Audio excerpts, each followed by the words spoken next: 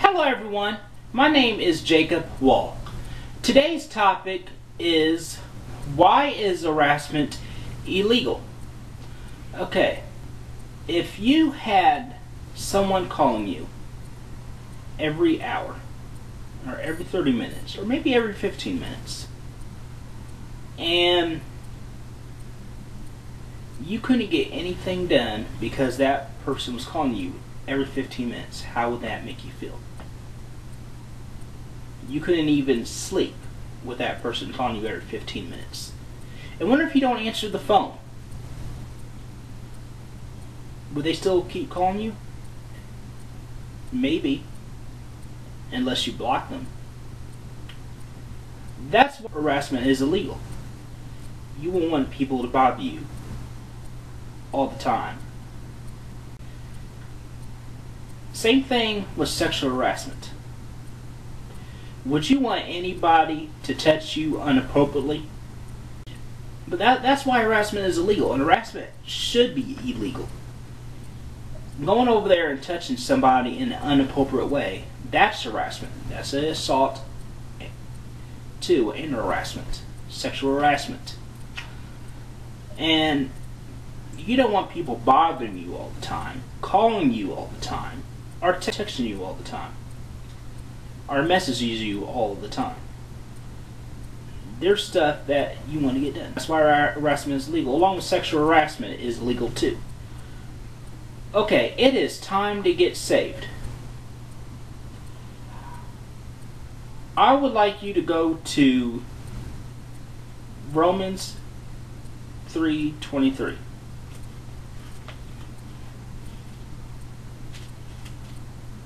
For all have sinned and fall short of the glory of God. That means we all have sinned. We all have made mistakes. None of us is perfect. I would like you to go to Romans chapter 6 and verse 23. For the wages of sin is death, but the gift of God is eternal life in Christ Jesus our Lord. Because we all have sinned, we all deserve to die and go to hell. But don't worry, I got another verse to show you, and that is Romans chapter 5 and verse 8. But God demonstrates His own love toward us, in that while we were still sinners, Christ died for us. Christ died for us. He died for me and you. So we don't have to go to hell when we die. But we have to do one thing though. And I would like you to go to Romans chapter 10, verse 9 to 10, and we'll jump over to verse 13.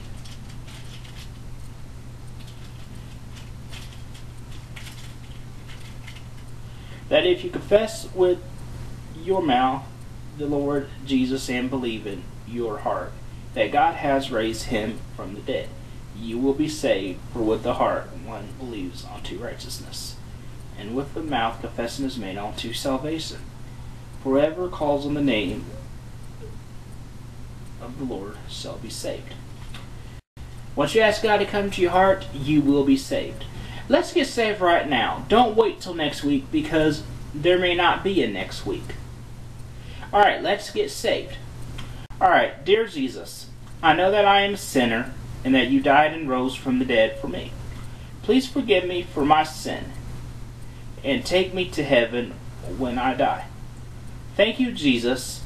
Amen. If you just prayed, you are now saved.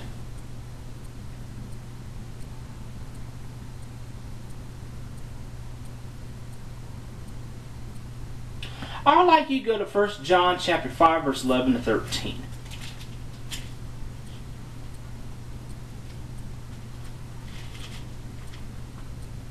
And this is the testimony that God has given us eternal life, and this life is in His Son. He who has the Son of God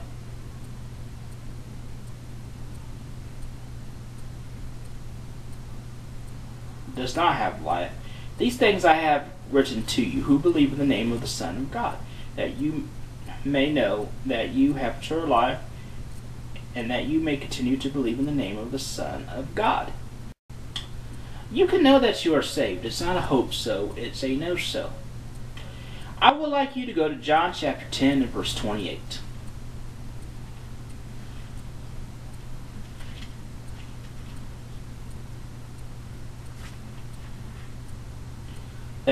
I give them eternal life, and they shall never perish, neither shall anyone snatch them out of my hand. I like that verse. No one cannot take you away from God. No one cannot. I would like you to go to Matthew chapter 28, verse 18 to 20.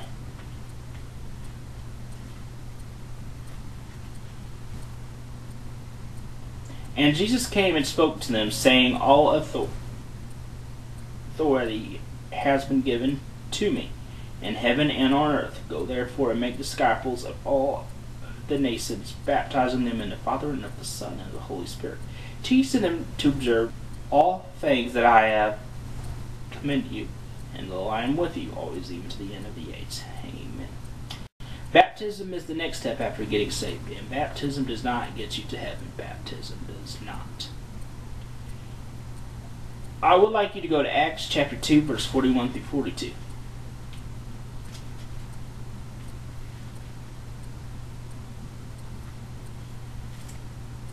Then those who gladly received his own word were baptized, and that day about 3,000 souls were added to them. And they continued steadfastly in the apostles' doctrine and fellowship, in the breaking of bread, and in prayers. Go to church and learn about the gospel. I would like you to go to 1 Peter chapter 2 and verse 2.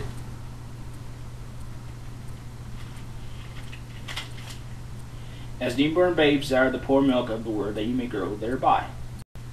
I would like you to go to Philippians chapter 4, verse 6 to 7. Be anxious for nothing, but in everything by prayer and supplication with thanksgiving. Let your requests be made known to God, and the peace of God, which suppresses all understanding, will guard your hearts and minds through Christ Jesus. Read your Bible and pray every day. Prayers, hangs of thanks. Last verse, I would like you to go to John chapter 3 and verse 16.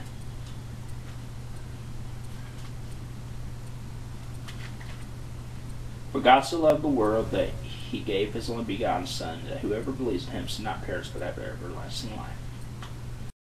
God loves us. He loves me and you. That's all I have.